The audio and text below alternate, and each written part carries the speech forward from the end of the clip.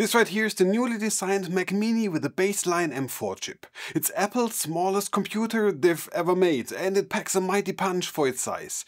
This is the Mac Mini's first major redesign since 2010, and it shrunk in size down to, well, a handful of a computer. I'm used to being a MacBook guy, owning a 2017 Intel MacBook, then a MacBook Pro with the M1 chip, as well as a MacBook Pro with M1 Pro. But I'm really excited to see how the Mac Mini compares to all of them, especially since the M4 chip is only a fraction of the size and price of all the others. I've been using the Mac Mini in my studio for roughly a week now, primarily for rendering and cutting videos. I've been giving you my honest thoughts on the redesigned M4 chip's performance, and of course I'll also share any kind of negatives I encountered. But first, let's take a closer look at the Mac Mini itself. First impressions are, compared to the size, well, huge.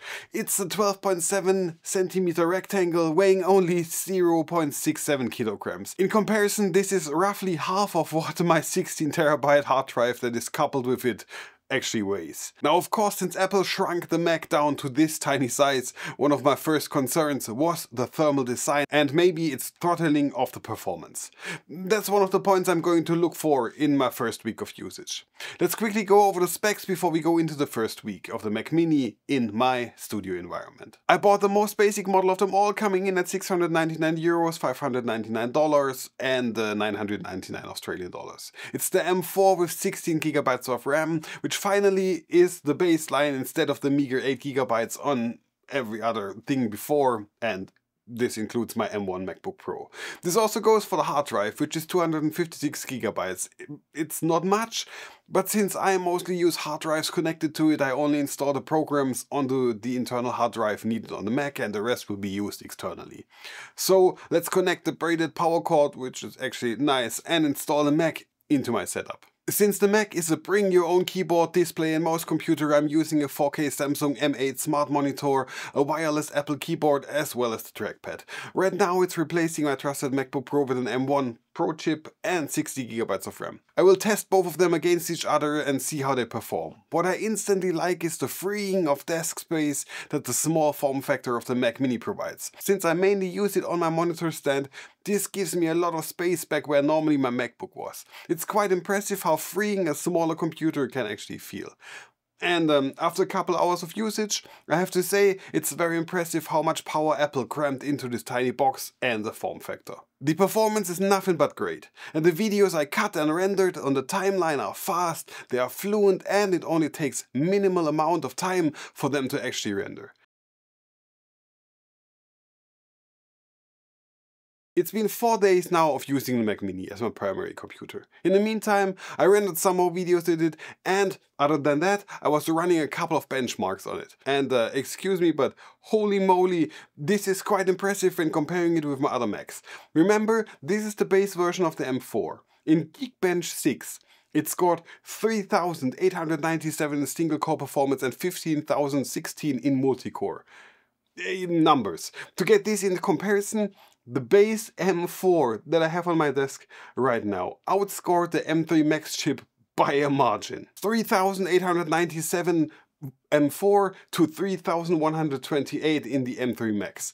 And in multi-core performance, this outperformed an M2 Max chip and is very close to an M3 Pro. 15,016 versus 14,842 for the M2 Max. For €699. Now, comparing it with all the Macs that I have around my studio, the M4 is the clear winner and is very dominating. Against the Intel-based Mac, yeah, it's almost 4 times the performance and as powerful in both multi and single core performances. I actually paid almost €3,000 back then for this machine. Against the MacBook with M1 chip is almost double as fast in both. Against the M1 Pro it's still a very clear difference. Single core is almost double, multi-core is a staggering 60 to 70% faster. This is actually not what I expected, a giant leap for a fraction of the price. But what does all of that mean in terms of real-world performance? Well, due to the 16 gigabytes of RAM and the new chip, the Mac Mini now has enough power to run the upcoming Apple Intelligence without a problem. It can now process a lot more neural engine tasks at the same time, which also brings more day-to-day benefits with it.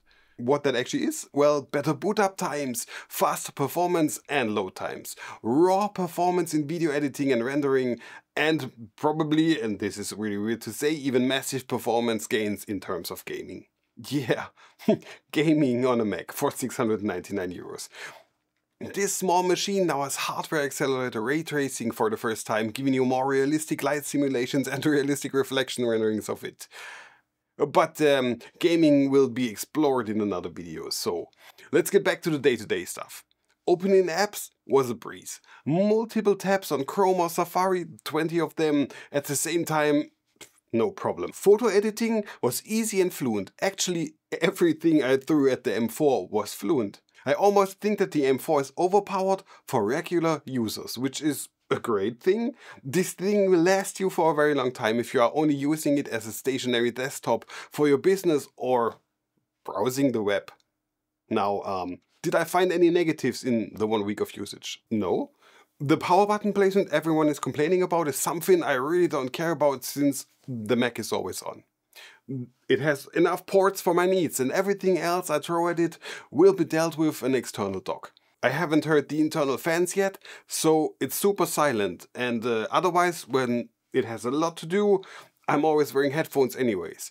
What I really like about the Mac, on the other hand, I can just unplug it and throw it into my rucksack with a keyboard and a mouse and plug it in somewhere else to work. A monitor is something I will find anywhere. Now, since this is the base model and there are upgrades available you can actually buy, such as faster Thunderbolt ports or Ethernet, do I feel I had any performance issues without them? No, not really. Actually, I didn't feel any change. So, conclusion.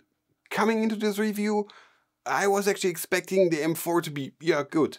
But man, not as good as it actually is. Especially since this has been a device I would have never considered to be on my radar. Since all my Macs before, and it's quite a lot of Macs, have been MacBooks. But Apple really hit the hammer on the nail with it, and they deserve a big praise for creating such a small and actually mind-boggling device with so much power crammed into this size. It's the most compelling and affordable Mac I have ever used, and for 699 euros this is the Mac to upgrade to if you are still on an Intel Mac or the M1 version. Also, if this will be your first Mac, congratulations, go get it. In my opinion, this is the best little overachiever in terms of price to performance that I've ever used. Thank you very much for watching. My name is LeechTM, I'm off writing the next scripts. If you enjoyed this video, then make sure to subscribe to this channel. There are plenty more of this type of content and many other things available for you to watch. Have a great day, see you around, and goodbye.